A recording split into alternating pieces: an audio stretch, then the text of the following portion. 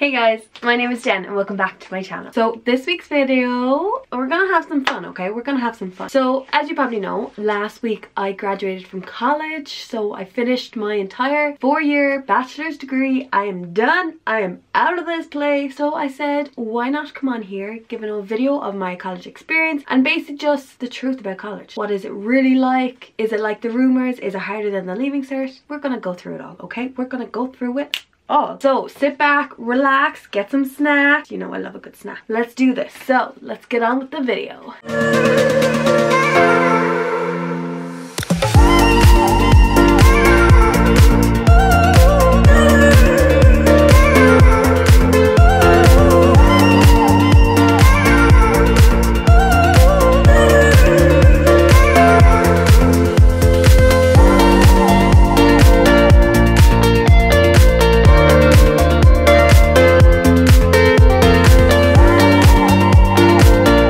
Before we get on to this video, don't forget to hit the subscribe button down below. I post videos every Sunday at 7 p.m. normally, and if not, I normally let you know on my Instagram, so I'm gonna link that down below. So I've broken this video up into 3 different parts. Man, no. If you haven't seen my video about how I like edit videos and stuff, hit the link up here. So I've broken this video up into 3 parts. Okay, so the first part is going to be all about picking like your college course. The second part is going to be all about college life itself, and then the third part is going to be about exams. Let's get into it. The first part is basically picking your college course. Let's rewind back to 2016, I think is the year I did my leaving cert, and I remember not having a clue of what I wanted to do. So basically I remember the dilemma I had. It was either BIS, which is what I ended up doing, or architecture. Are they not just completely different? They are nowhere near related. I know it's such a big decision to decide what you want to do with your life and what you want to do for the next 3 or 4 years, but the one thing I'm going to say to you about picking your course is make sure you pick something that you actually want to do. What I mean by wanting to do, I mean you have an interest in learning about this subject, this area. You would see yourself working in this area. You have a passion. One thing I want you not to do is pick a course just because it gives you jobs. Pick a course because it gives you a lot of money, or pick a course because your parents want you to do this. Let's be realistic here, okay? It doesn't matter how many points you get. You can do whatever you want no matter what happens. For example, if your parents want you to do law and you have no interest, your parents are the ones doing the course, so you got to do something that you're interested in, so then you'll actually learn something and you will enjoy your college experience.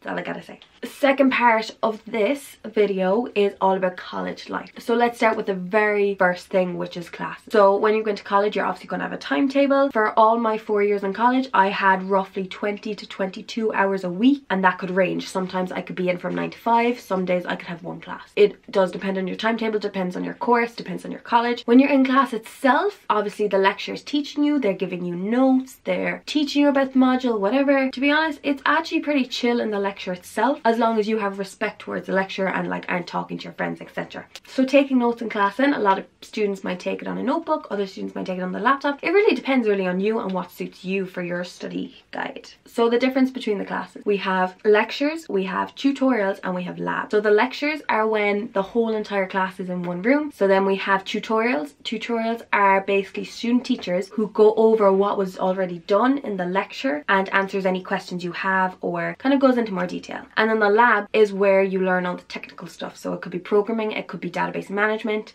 etc. Okay, so then it comes to actual lectures themselves. Now, a lot of people think lectures don't give a crap, but in reality they actually do. So from CIT, from my experience, I liked the majority of my lectures. They were all very kind. They helped you as much as they could. They would reply to emails. Now, it is common to have 1 or 2 lecturers who mightn't be as good as replying to emails, or mightn't be as good of a teacher as you hoped. That's okay. Don't worry. The whole job of the lecture is to give you the information, give you the resources. It is your job then to go away and learn it and make sure you remember it. That's the difference between college and, let's say, secondary school. The lecture is pretty chill. They give you the information and it then is your choice of what you want to do with that information. So you can either go learn it, you can just leave it, you can throw it in the bin, you can do whatever you want. The whole thing about college is taking responsibility for your own education. Okay, nightlife. So you're all probably wondering, what is the story with the nightlife? Like, are we going out the whole time? Is it fun? What's it like? The nightlife is probably the best thing to do in first year. That's where you meet friends. That's where you go enjoy yourself. Really feel the college experience. Now, as the years go on, you're probably not going to want to go out as much. Your workload will be getting more and more, and it's going to be harder to get up on those Friday mornings for those 9 AM lectures. Let me tell you. I've had my few experiences and it does get hard, believe me. But what I can say to you is you just gotta live your best life, enjoy it, and you're just gonna go from there. Class parties are a great thing to get used to your class, to get to know everyone, make friends. Nightlife is good. So the last section of this video is going to be about exams. Now, a lot of people are always like, oh, are college exams harder than the Leaving Cert? What's it like? Oh my god, are they hard? Like, what am I going to do? Now, I'm going to tell you this much. I don't think college exams are as hard as the Leaving Cert, because when I did my Leaving Cert, it was the worst year of my life. I hated every single bit of it, because you're expected to learn all this information that you've learned over the past 2 years into one exam. 1, 2, 3 hour exam. That's just crazy. I'm sorry now. Like, I'm so happy I don't have to do the Leaving Cert again. God bless everyone else who've done it. College exams are quite different. So a lot of colleges are semesterized, meaning that you have different modules from, let's say, September to December than you do, let's say, January to June. So for CIT, I know we're semesterized, meaning that I have 6 modules that I learn from September to December, and then I get examined on just those 6 modules in December. Once January hits, I have 6 new modules, and those 6 new modules then I'll get examined for in June. So this does help a lot. So the big comparison between the Leaving Cert and college exams is that they are semesterized and you don't have as much information to learn as you would in the Leaving Cert. So that was the first thing. So the second thing then is basically the layout of the exam itself. So with college, you do have continual assessment, which is great for people who don't do well in exam situations. So for me now this year, I had 2 modules who were 50% continual assessment, meaning that my end of term exam was only 50%. I had another module that was fully continual assessment, so I had no end of term exam, which was